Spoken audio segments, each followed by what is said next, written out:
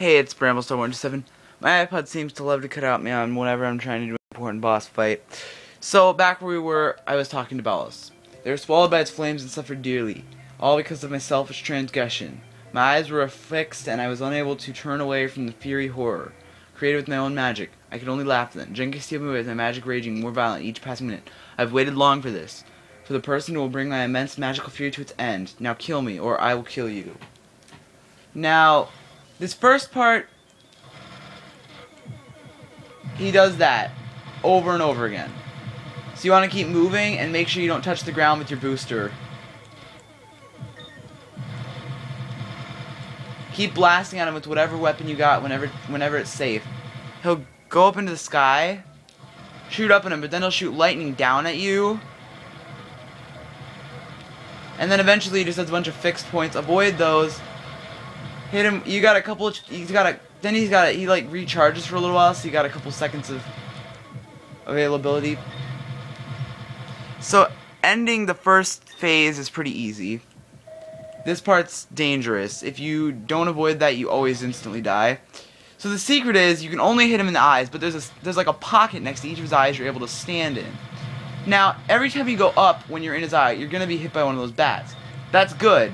You get a second of invincibility, and at the cost of only 1 health.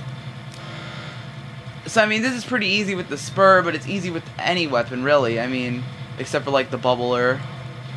But that's about the only weapon that's bad. You just don't want him to get too close to either wall. Like, that's about as close as you want it to go to that wall. Then start shooting in his other eye. Okay, now the real fight begins, and this is where it starts to get a little dangerous. So, you can't do any damage to him until you make all the eyes going around him close. And as he's on the ceiling, he'll shoot those skulls down. So you're just going to want to shoot upward attacks with whatever weapon you got. Curly's nemesis will take care of a lot of it for you. I wouldn't recommend using your own nemesis because those bats are, there's like an endless stream of bat up there, and you're bound to take some XP that way. And you want to save your nemesis if that's your weapon you're going to use to fight this final phase. So I'm not going to use my nemesis at all because you don't really need it.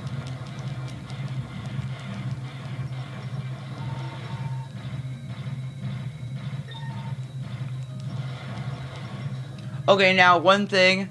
If you really don't like animated blood or anything like that, you probably shouldn't continue watching because this is pretty gross. It's not like that gross, but here it comes anyway. So, spikes will come up from the floor. They're bloody spikes. See? Bloody spikes. And then Ballos' final true form is revealed. It's pretty creepy. You can see, like, people's souls in his body. It's like, yeah, really weird. Just keep shooting at him wherever you can get him hit. And there's gonna be a lot of those. There's gonna be a lot of bloody angels going around. If you can open up a hole by killing the ones with open eyes, like that provides you with a nice weak spot. I would recommend trying to stay on one side of him rather than move around a ton. Like right there, I was about to run out of health. Saved. I mean, now I'm pretty much guaranteed that I cannot lose this fight.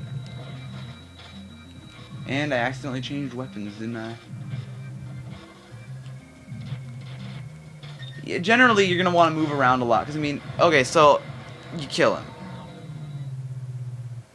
And the island stops falling, because the island was going to collapse if you didn't do that. And hooray, the whole island is saved.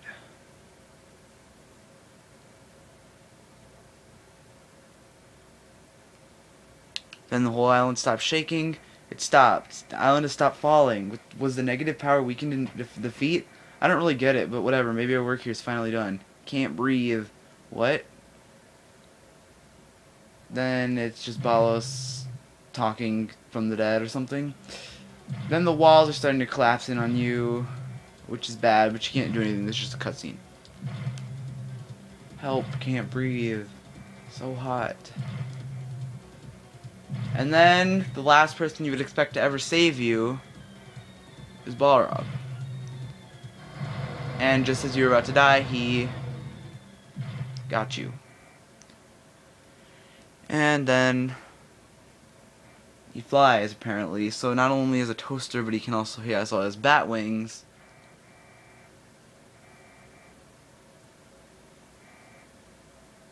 There's no need for that. I did what Misery asked. Misery, as in the witch? Yep. Doesn't she hate us? Wait, don't you hate us? You two defeated Ballos. The curse was lifted thanks to you. Misery and I no longer have to listen from orders from anyone. I thought you were a bad guy. It was just because of the demon crown? We asked for it. You have to remember, it was Misery who asked Ballos to make the crown. Really? I didn't know that. Yep. Now, what are you going to do now? I can take you anywhere. Well, since you asked, our mission's complete, so I want to live somewhere calm with a nice view.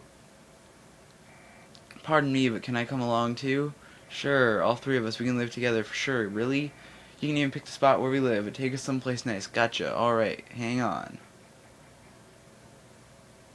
And then it's just the credits.